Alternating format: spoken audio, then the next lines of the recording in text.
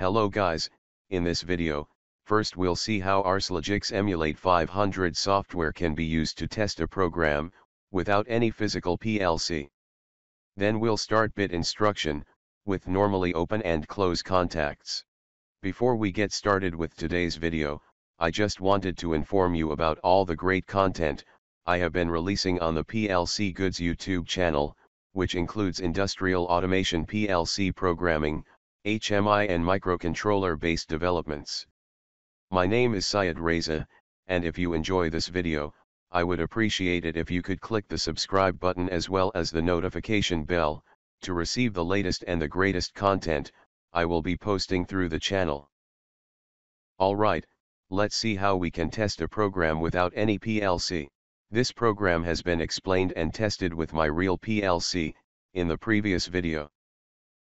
First click on Verify File and Project icons, to ensure there isn't any error in the program. Then save it on your computer. Write a name for the program. Also at the bottom, determine a name for the processor.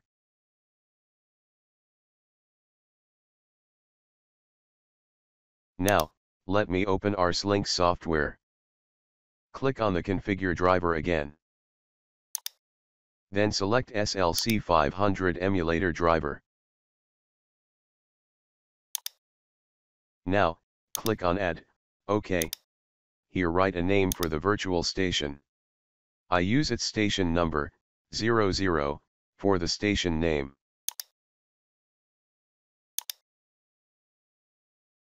As you see, a driver has been created here, like previous videos, but it's not detected any processor. To have a virtual processor on your computer, start RSLogix Emulate 500. Now open the PLC program, which has been saved before.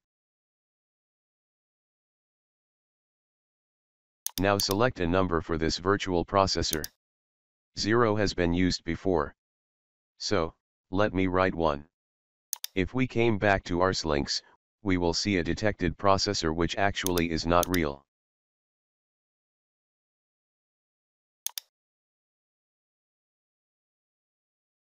If I open another program in RSLogix Emulate 500, the RSLinx will detect another processor.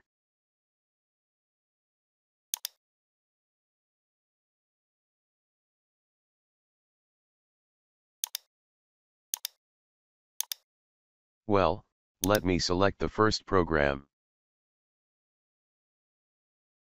Now, in the RSLogix software, I can select and use virtual processors that have been created before, in order to test the PLC program.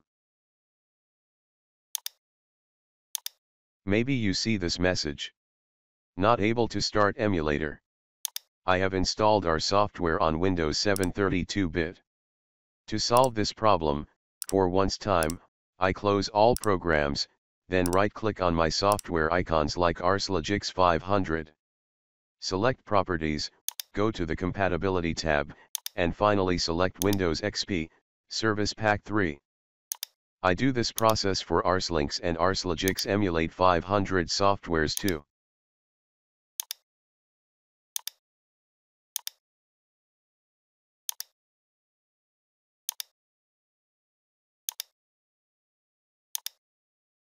Now, let me open softwares again.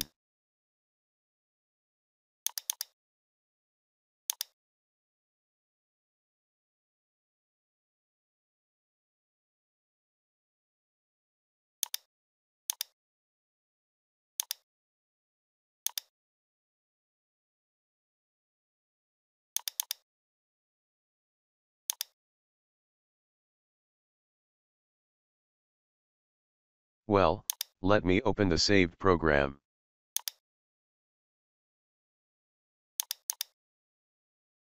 Now, let me transfer the program to a virtual processor.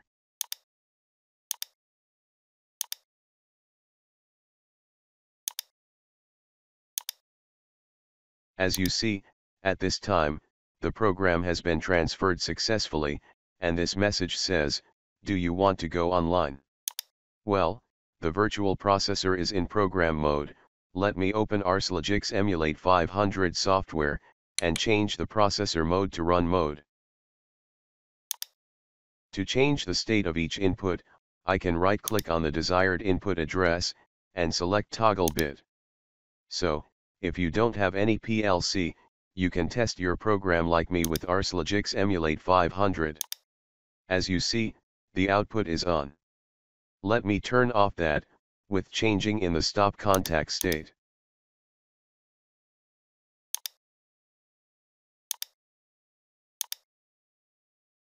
Alright, let's start learning instructions, which can be used for PLC programming.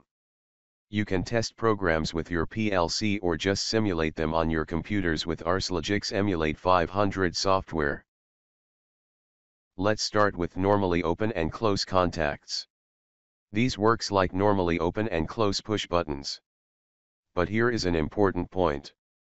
Consider this PLC wiring, in which two normally open push buttons are connected to two digital inputs. Their addresses are used in the program to turn on off two lamps, which are connected to two digital outputs.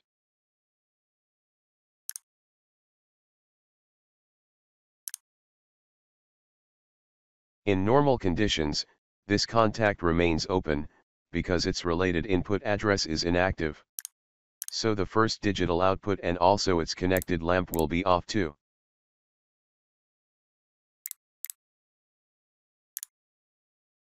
In the second line, this normally close contact has been used.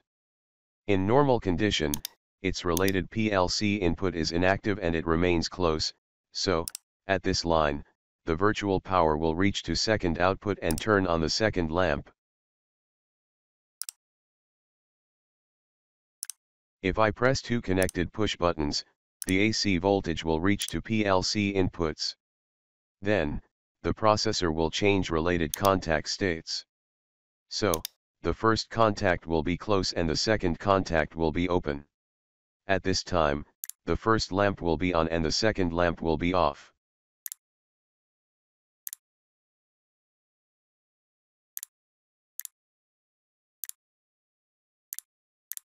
Now, let's have the previous program with a little change in the wiring. Here, I have used two normally close push buttons.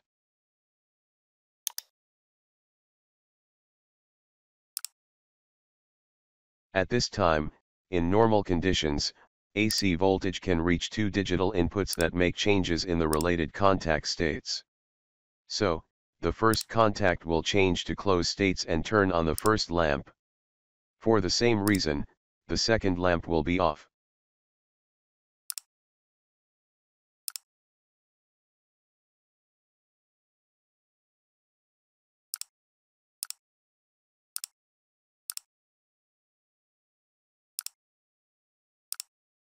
Pay attention, we didn't change the PLC program, but as you see, changing in the PLC wiring can invert its performance. Alright, let's test this program. Try to write this program like me.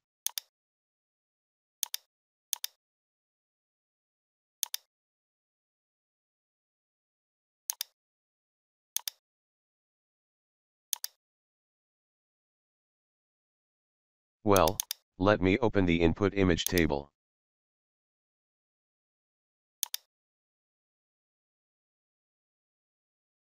Here, you can define a symbol for the selected input.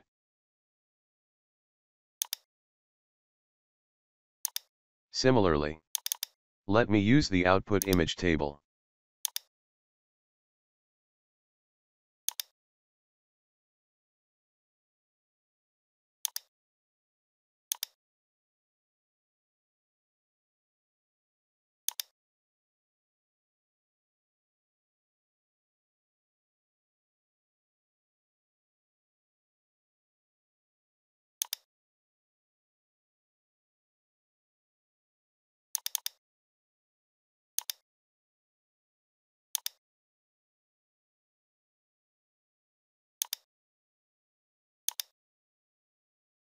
Now, let's test the program.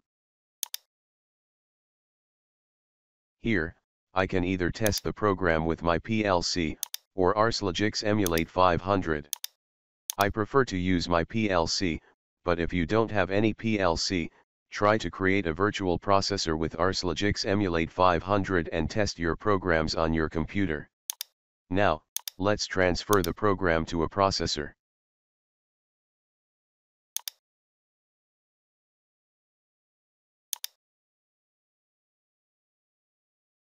Well, I must select program mode for my processor.